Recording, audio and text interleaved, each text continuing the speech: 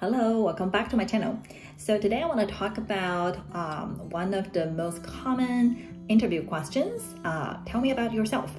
So before I jump in, just a quick reminder. So I share everything about UX on my YouTube channel, from interviewing tips to portfolio creates and everyday design exercise. So if you're interested on this type of content, please feel free to hit the subscribe so you won't miss any of my future content. Tell me about yourself.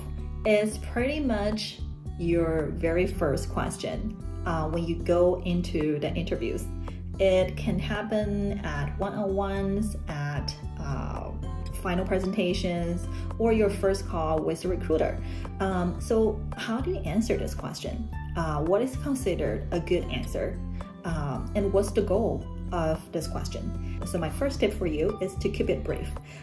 This is not meant for you to share everything about who you are, what do you enjoy doing, what you don't like doing. The main point of this question is really for the hiring manager or the recruiter to understand, are you potentially the best match for this job? That's it. So try to keep it brief. I think 3 to 5 minutes is usually a good length. You don't want to bore your interviewer at the very first interview question.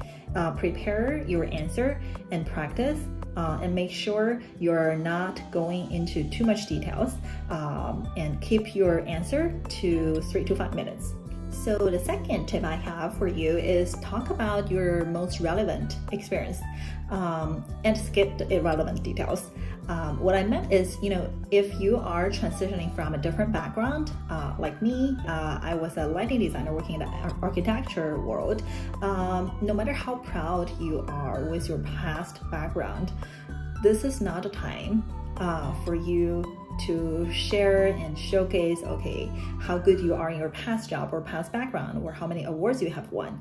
This is really the moment for you to share anything that directly support the goal of why you are the best match for this job position as a UX designer. Try to understand what's in the job post, and from any channels you can, what is the team, what kind of candidate this team is hiring for.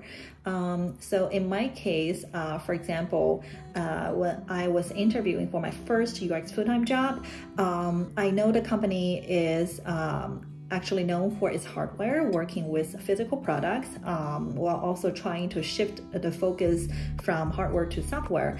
I framed my past experience more as, I had experience working as a lighting designer, designing physical experience and solving user problem.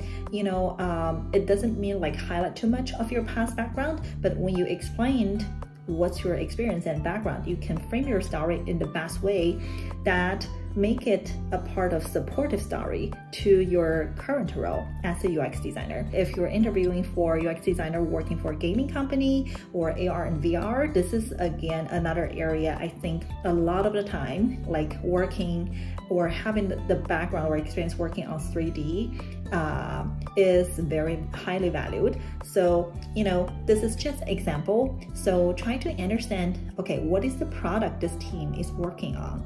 And especially what are the items in the preferred qualifications? I think that's usually an area in the job post the hiring manager is often trying to communicate a bit more beyond the general information of what type of candidate might be the perfect fit for this job. Okay, one other thing I want to talk about is adjust your story to the opportunities you're interviewing for. We kind of already touching on this in the last tips of talk about your most relevant experience. And what I meant here is share a little bit about why you're interested and why you think you might be the perfect candidate for this job. And how does your past professional experience make you potentially the best match for this UX job? Which means I think, you can have a framework in terms of how you answer this question. At the same time, try to strategically adjust your story to best accommodate the specific job position you're interviewing for.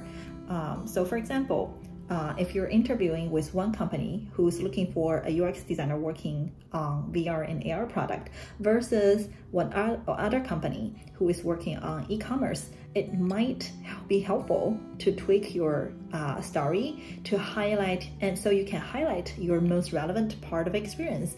You might have both experience of working on 3D environment or physical designing physical product. At the same time, those stories might not really making you more valuable to a team who's looking or working on e-commerce product. Get to know the team, get to know the company, and also the interviewer you will be talking to. What are they working on? What might be their challenge? How you might bring the value to the table, and what part of your background and experience is most relevant and directly supporting your story to prove that you might be the perfect candidate for this job. Okay, so the next thing I want to talk about is practice. This might sound like a cliche, but it's also the fact. Just practice, practice, and practice. The first time you answer the question of tell me about yourself, it's gonna be different after like telling it 3 times, 10 times, or 30 times. And especially, I think a good way to treat it is actually start maybe writing a draft and how you want to answer this question. And once you have the story well drafted, practice with your friend or family member. It doesn't need to be a UX designer or somebody from this industry. And it's really important, I think, when you answer this question, it does not sound like you're just reciting the whole script that you have prepared. Instead, you want to turn the script into your own language. And one thing I find actually really useful back then is to just video record yourself. You can do it with your phone, with your laptop. It's really easy these days. Once you record it and watch it, you will be surprised how much you will be finding out from the video on things you might want to improve or adjust. It applies the same to any part of the interview process. You want to be well prepared, but especially tell me about yourself. This is a question that you know for sure you will be asked at some time during the interview. This is one of the questions I think it really worth the time to prepare, so you can have your story put together and told in the most compelling way. And often because of this question, it's usually the first question you will get at interviews. If you have that done well, it's usually a good start of your whole interview. So definitely worth the time and try any way you feel comfortable to practice as much as you can. Okay, so that's all I have for today. Tell me about yourself is the question that you will be getting pretty much for every UX interviews that you have. So hope this video will be helpful. I think this is something definitely worth the time to put some sauce and get yourself well prepared. Please feel free to leave me any comments. Also, if you have any questions around the subject, I will see you guys next time. Thanks, bye.